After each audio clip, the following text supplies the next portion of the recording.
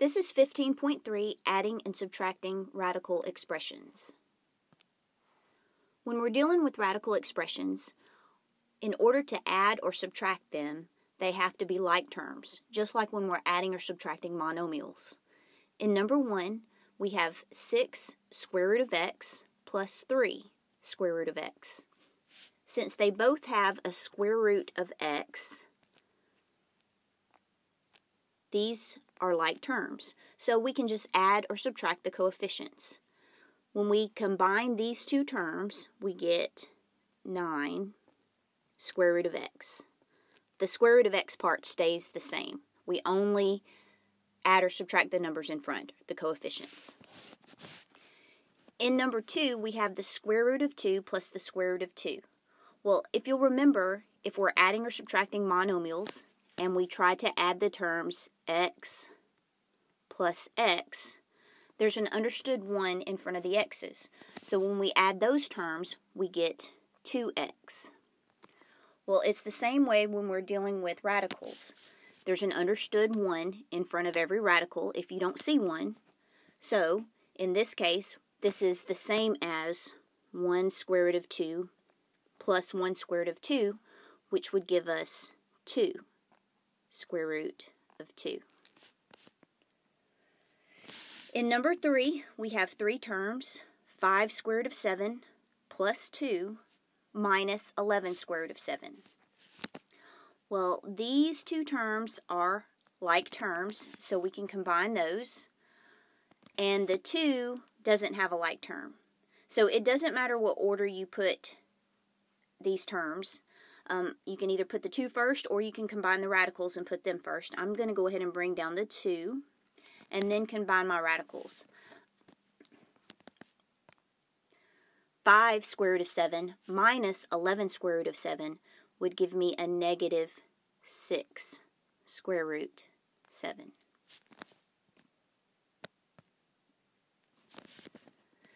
Now, what happens when we have terms that are not alike?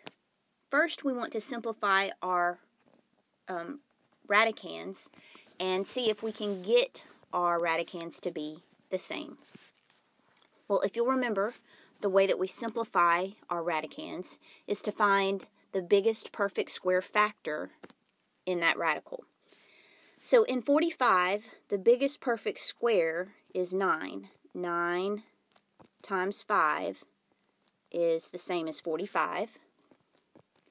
And then for 20, the biggest perfect square is 4. 4 times 5 is 20.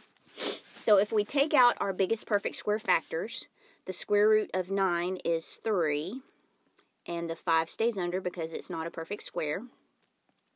Plus, we have 3, and the biggest perfect square in 20 was 4. The 4 comes out as a 2, and the 5 stays under. Well, remember, if we already have a number outside of the radical, and we bring something else outside of the radical, we multiply those two numbers together. So this would give us 3 square root of 5 plus 6, because we're going to multiply that 3 and the 2, square root of 5. Well, now we have like terms, so we can add the numbers in front. And that gives us 9 square root 5.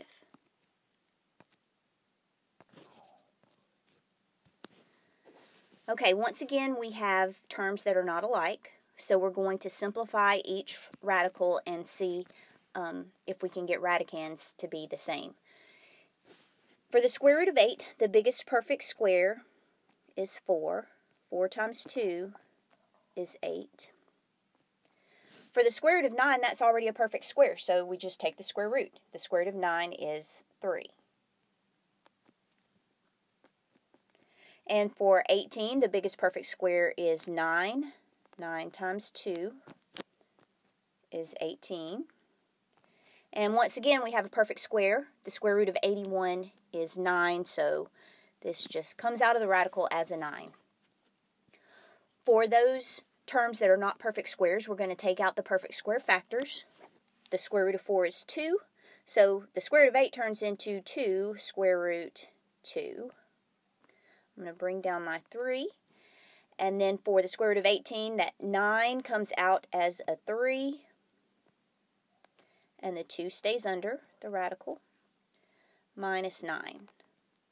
Okay, let's see what like terms we have.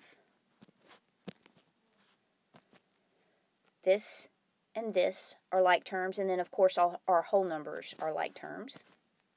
Again, it doesn't matter what order we put them in.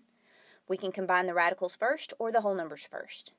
If I combine the radicals first, 2 square root of 2 plus 3 square root of 2 gives me 5 square root of 2. And negative 3 and negative 9 are a negative 12.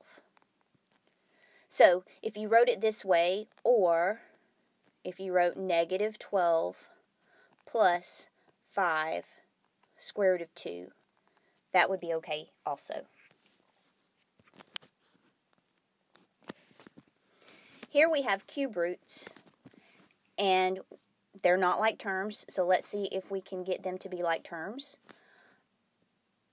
For the cube root of 8x cubed, 8 is a perfect cube. The cube root of 8 is 2, and the cube root of x cubed is x. Minus, we have a 2 that's already on the outside, and then the cube root of x cubed again is x. Now we have like terms, and 2x minus 2x would be 0. In this last example, we have fractions. And just remember, anytime we have a fraction under a radical, it's the same as having each part of the fraction under a radical.